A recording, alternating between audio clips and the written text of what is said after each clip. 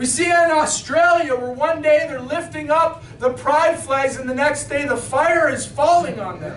Where we see literally abortion rights skyrocketing where people can get away with whatever they want with regard to reproductive rights. We've seen biblical preaching being banned, silenced, no freedom of speech granted in such a place. And God continues to withhold the rain so that He won't even quench the fires that are upon them. And yet when we analyze these scenarios, especially with respect to Australia, do you realize that Canada is more of a haven for the proud sodomites? Do you realize that Canada is more of a haven for silencing of biblical persuasion and biblical voices? Right. Do you realize that our abortion rights are far surpassed that nation of Australia? And yet we don't see the fire, but wait, it's coming.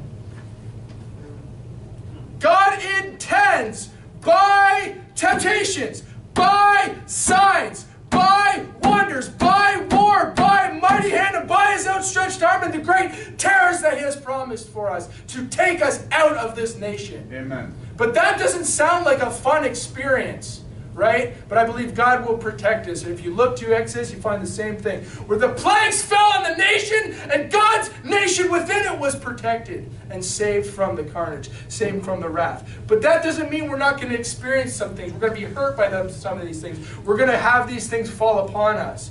These are just the beginning of sorrows. The end is not yet, right? He promised. And so expect this, because like I said, Britain's a wicked nation. Like I said, Australia is a wicked nation, but hello, Canada is far worse. Amen. You line it up. I mean, I expected, I've said this mantra over and over where I've said, you know, Great Britain is here and then 5 years behind, Australia is following in their sinful wickedness, and then 5 years behind that, Canada is. And I expected, since I've said it so much, that it would be true. And when I looked it up, the writing's on the wall. We are far, far, far worse than Australia. There's still provinces in Australia where you will be put to prison for aborting late term. There is no limitations. I mean, if the baby is still inside, you can abort in Canada. Okay? Nothing. But yet there's still provinces in Australia where there are limitations, where they have some sort of freedom of speech, where they have some sort, and yet they're on fire. And we sit here and go, oh, you know, God's judging them. Well, we should wait. We should expect that will be next. Turn to Isaiah chapter 9. In times like these, people start to think, you know, come on, that's not really God bringing the fire upon the people. And you know what? I may agree, Isaiah chapter 9, I may agree that God didn't set that fire, okay? But His protecting hand wasn't necessarily on it. And from what I understand, down in Australia, it's routine to have these fires every year. But the major difference is that the rain has been withheld. Okay, so they've been in extreme drought, therefore the fire just took off. And who brings the rain? The Lord. Who can withhold these things from happening to them? The Lord. And who are they completely ignoring in their ways and in their walk? The Lord. Okay? And so it's not astonishing that a preacher could stand up and say, hey, the judgment of God is upon this place. Isaiah chapter 9 and verse 17 says, therefore the Lord, and I read this and I just couldn't get away from it. Therefore the Lord shall have no joy in their young men, neither shall have mercy on the fatherless and widows. For every one is an hypocrite, speaketh folly. For all this his anger is not turned away, but his hand is stretched out still. For wickedness burneth as a fire, it shall devour the briars and thorns, and shall kindle in the thickets of the forest, and they shall mount up like the lifting of a smoke.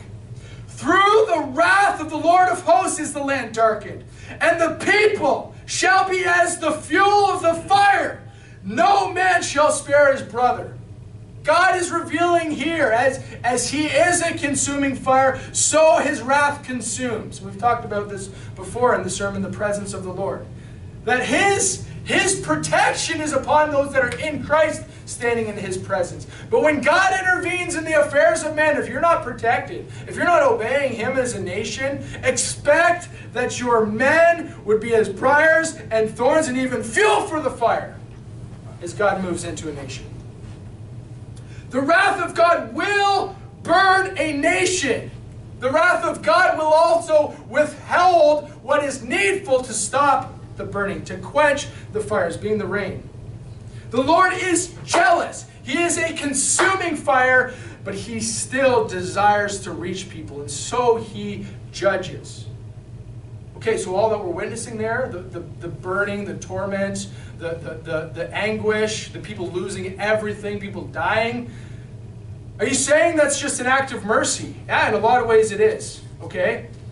Because what this nation is experiencing is God moving in to separate from and for himself a people, a peculiar people from that whole nation. Hey, there's an iron furnace here, a burning ague, wickedness, heathens who have nothing to do with God. So God burns so that he would draw men unto himself. Because there are going to be people that recognize the hand of God in this scenario and turn to him and call out to him. So should we pray for Australia? Yeah, absolutely. Pray that God's purposes will be fulfilled. Pray that people, the remnant that is there, will respond to God and see that they're being rebuked, see that they're being corrected, see that they're being chastened by his hand. God here, as it said in Deuteronomy chapter 4, is intending to take a nation from within that nation, to separate for himself a peculiar people that is zealous for the works that he has for them. And he's going to do it just as he promised in Deuteronomy. He's going to do it with temptations. He's going to do it with signs. He's going to do it with wonders. And we've seen all that. People are reporting sights in the clouds, and all these things are going on, and people are having visions, and all these things are going on as the fires consume them. There is war, and his mighty hand, his stretched out arm is what's bringing all these terrors upon a nation that has long ago rejected and forgotten the Lord. God did this before the eyes of the Egyptians as a witness that my people are different and they are coming out of you. And today, I believe he is doing the same thing. He is before our eyes, taking a nation ahead of us and burning it to the ground in order that he could bring out people that would repent and believe on him and trust him and get right. Let's pray for that remnant to respond. Let's pray that God would get his nation and his plans would be fulfilled.